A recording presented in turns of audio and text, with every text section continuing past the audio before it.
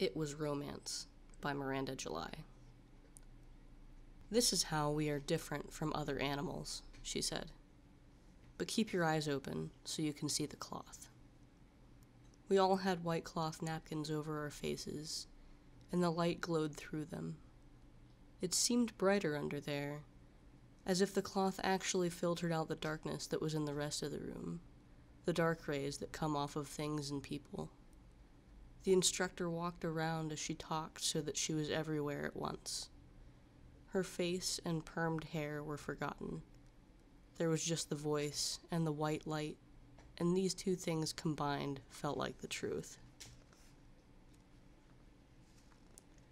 "You will never be a part of the world."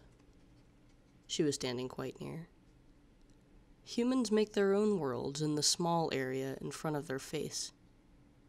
Now she was across the room. "Why do you think we are the only animal that kisses?"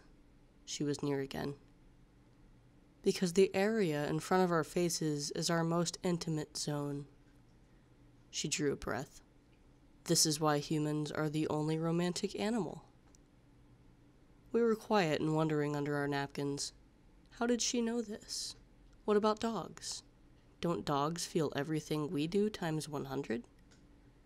But we couldn't see to form a chain of doubt between each other's eyes, and her voice had a vibrant certainty that made believing her feel liberating and obvious. Why pull your finger back when you can just let it be part of the hand? It is the hand, of course. Fingers and hands are all one thing. These distinctions are like shackles. I see the light. It is coming through the napkin. The tiny world in front of your face is an illusion, and romance itself is an illusion. We gasped, but it was a delayed gasp. We were a slow group. Even the distribution of the napkins had been hard to organize.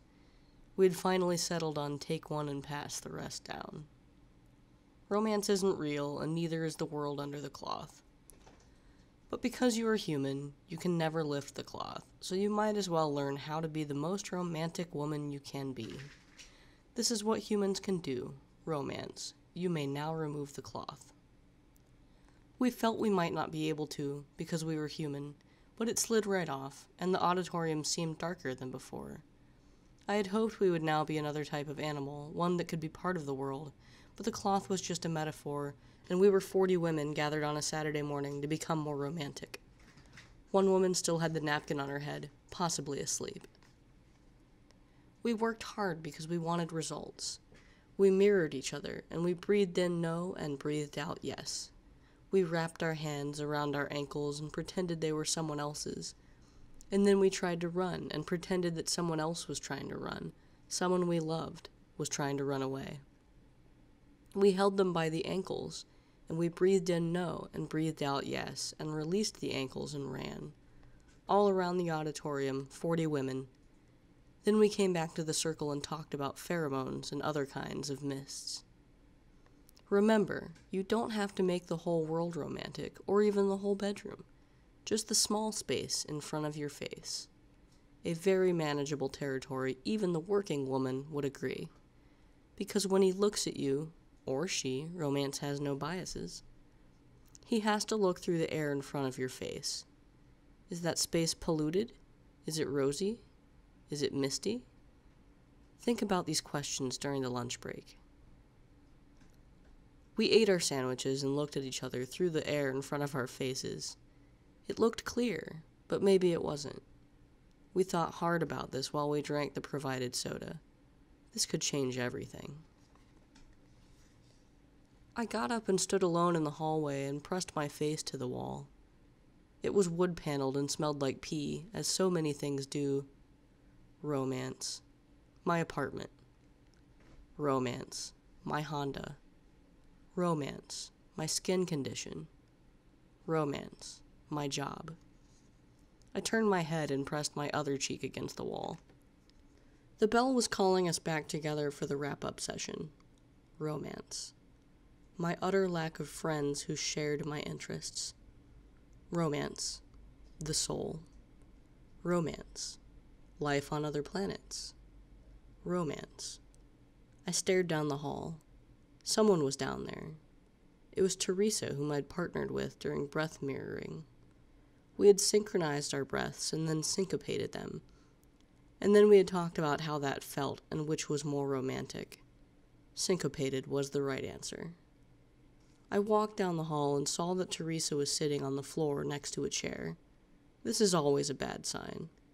It's a slippery slope, and it's best to just sit in chairs, to eat when hungry, to sleep and rise and work. But we have all been there. Chairs are for people, and you're not sure if you are one. I knelt beside her. I rubbed her back, and then I stopped because I thought it might be too familiar, but that felt cold. So I patted her shoulder, which meant I was only touching her a third of the time. The other 2/3, my hand was either traveling toward her or away from her. The longer I patted, the harder it became. I was too aware of the intervals between the pats and couldn't find a natural rhythm. I felt like I was hitting a conga drum, and then as soon as I thought of this, I had to beat out a little cha-cha-cha, and Teresa began to cry. I stopped with the patting and hugged her, and she hugged me back. I had made everything just horrible enough to bring Teresa's sadness down to the next level, and I joined her there. It was a place of overflowing collaborative misery, and we cried together. We could smell each other's shampoo and the laundry detergents we had chosen, and I smelled that she didn't smoke, but someone she loved did. And she could feel that I was large, but not genetically, not permanently, just until I found my way again. The snaps on our jeans pressed into each other, and our breasts exchanged their tired histories, tales of being over and underutilized, floods and famines, and never mind, just go. We wetted each other's blouses and pushed our crying ahead of us like a lantern, searching out new and forgotten sadnesses. Ones that had died politely years ago, but in fact had not died, and came to life with a little water. We had loved people we really shouldn't have loved, and then married other people in order to forget our impossible loves, or we had once called out hello into the cauldron of the world, and then run away before anyone could respond. Always running, and always wanting to go back, but always being farther and farther away until, finally, it was just a scene in a movie, where a girl says hello into the cauldron of the world, and you are just a woman watching the movie with her husband on the couch, and his legs are across your lap, and you have to go to the bathroom. There were things of this general scale to cry about, but the biggest reason to cry was to drench the air in front of our faces. It was romance. Not the falling in love kind, but the sharing of air between our shoulders and chests and thighs. There was so much air to share. Gradually, we slowed, then stopped, and after a long, still pause, goodbye, we broke apart. Then the euphoria came, warm winds from Hawaii, drying our tears and clearing the path back to the material world. It was joy to be there, beside the chair. We held each other's hands and laughed with feigned embarrassment that gradually took hold and became real. Teresa wiped off her backside briskly, as if she had taken a fall. I pulled down the cuffs of my cardigan. We walked down the hall and entered the auditorium just in time to help stack the chairs. There was no system for stacking, so we accidentally made mini sub-stacks that were too heavy to lift and join together. The stacks of various heights stood alone. We gathered our purses and walked to our cars.